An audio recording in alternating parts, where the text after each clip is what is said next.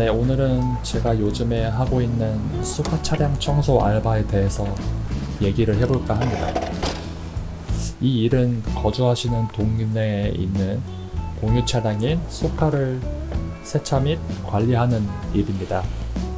일을 시작하시면은 소카존을 배정을 받게 되고, 이렇게 본인이 원하는 시간에 예약을 해서 청소를 하시면 됩니다. 지금 나오고 있는 저 양반은 제 친구고요. 현재 차량 한 대당 내부 청소는 4,500원, 외 내부 청소는 7,500원을 받고 있습니다. 제 경험상 내부 세차는 대략 40분 정도가 걸리고 외부 세차는 대략 50분 정도가 걸려서 이동시간까지 합치면은 시간당 최저시급 정도 벌어가는 것 같아요. 제 나이가 30인데 지금 최저시급 벌고 있습니다. 그래서 일주일에 한 20대 정도 해서 한 달에 50만원 정도 벌어가시겠다는 생각으로 시작을 하시면 좋을 것 같아요.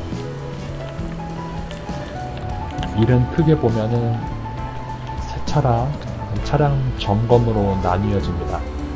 외부 세차는 차량에 물을 뿌려서 타월로 차량 전체를 세차해 주시면 되고, 내부 세차는 유리 세정제로 시트, 핸들, 바닥 등을 세차해 주시면 됩니다. 이 일의 장점은 원하는 시간에 원하는 만큼 일을 할 수 있기 때문에 투잡으로 하기가 좋고, 처음에 세차 용품을 회사에서 제공을 해주고 이동할 때는 따릉이를 이용하시면 되기 때문에 초기 자본이 필요가 없다는 점입니다. 단점으로는 주말에는 소카가 운행을 나가야 되기 때문에 평일에만 일을 할 수 있다는 점이고, 생각보다 세차를 좀 꼼꼼히 해야 되기 때문에 차량을 많이 관리하기가 쉽지가 않다는 점입니다. 친구가 세차를 하면서 굉장히 행복해하는 모습이죠. 천직인가 봐요. 간혹 관리자가 직접 차량을 확인하러 오기 때문에 바닥까지 꼼꼼하게 해주셔야 되고요. 제가 여태까지 했던 단기 알바 중에서 가장 마음이 들었는데, 왜냐면은 자유롭게 일을 할 수 있다는 점 때문입니다.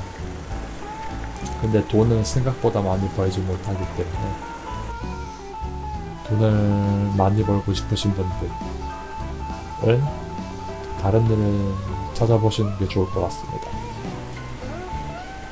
그리고 이제 세차를 다 하게 되면은 이제 앱으로 사진을 찍어가지고 업로드를 해야 됩니다. 그러면 이제 관리자가 확인을 하는 거고요. 그래서 단기 알바를 찾고 계신 분들, 그리고 월 50만원 정도만 벌고 싶으신 분들, 그런 분들에게 이 일을 추천을 합니다. 드디어 세차가 다 끝났네요. 고생했습니다. 제 친구 7,500원 반띵해 드릴게요. 감사합니다.